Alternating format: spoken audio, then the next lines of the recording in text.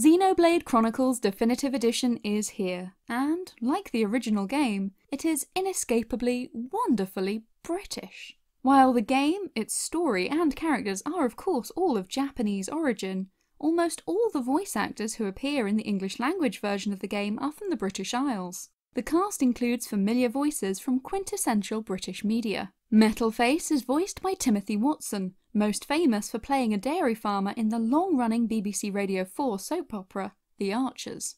Richard Ridings, who voices Micole, is best known as the voice of Peppa Pig's daddy. And Melia Antiqua is of course Jenna Coleman, known to Doctor Who fans as Clara. There's some fantastic British pedigree behind many of the voices in the game. But why? Well, the short answer is, if you're a native English speaker from outside the UK or Ireland, this translation was never really meant for you.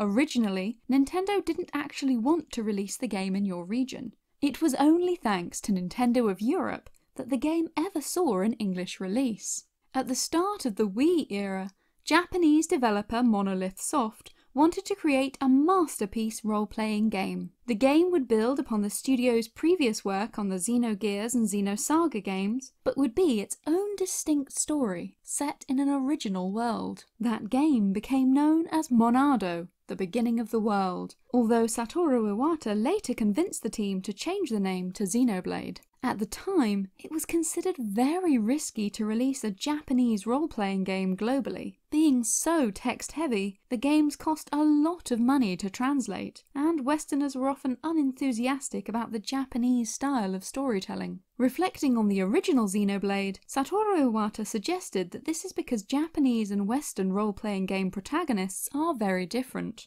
Western RPG player characters are tough and stoic, while Japanese heroes tend to be smaller, flawed and, Satoru felt, more relatable. He said, "In JRPGs, the protagonists aren't very strong. They seem like people you could meet on the street who just happen to be born to a certain destiny, and are drawn by some force into doing things that they could never have believed possible." But if Westerners didn't really like that kind of story, Star Wars wouldn't have become such a hit, because that movie is just this type of story. While Satoru felt that these stories can prove popular anywhere, at the time there was little expectation that Xenoblade would sell well if it were released outside of Japan. Nintendo of America in particular was sure that localizing the game would be a waste of money. Chris Pranger, who worked at Nintendo Treehouse in localization, said of the situation, "You look at something like even Xenoblade Chronicles. People love that game, you know, within a certain group. That game is not the type of game that just pulls in enough to justify the costs on that.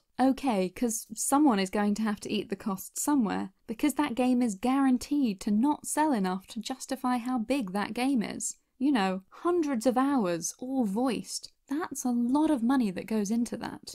Nintendo of America simply wasn't willing to write off the large cost of localizing Xenoblade. But Nintendo of Europe was. Because of the plethora of cultures within the region, Nintendo's European branch is well versed in providing translations for many different languages.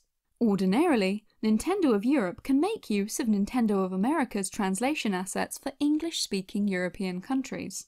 The decision was made to fund the process of translating Xenoblade for a European market. While this meant creating an English translation from scratch, Nintendo of Europe was already paying for costly translations into Spanish, German, French and Italian. One extra language, plus the cost of dubbing the game, wasn't too much more of a stretch. As the newly renamed Xenoblade Chronicles would go out primarily to British and Irish gamers, it made sense for the translation to feature local accents and voices. Here in Britain, we can always tell the difference between a truly authentic Scottish, Welsh or regional English accent and one which has been softened to make it easier for a global audience to understand. Australasia got the game less than a month after it debuted in the EU, using the British translation. However, even with Nintendo of Europe forking out for the cost of translation, Nintendo of America was still opposed to a stateside release. Nintendo of Europe tried to push for Xenoblade Chronicles inclusion at E3 2011,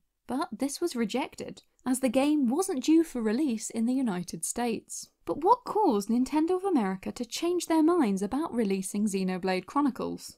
well, please indulge us in being a bit cheeky. Much like Nintendo of America, we want to make sure you definitely want more Xenoblade Chronicles content. So, if this video gets 4,000 likes before Friday, we'll tell the story of Project Rainfall, the fan campaign that convinced Nintendo to finally release Xenoblade Chronicles in America and Canada. See you on Friday, we hope.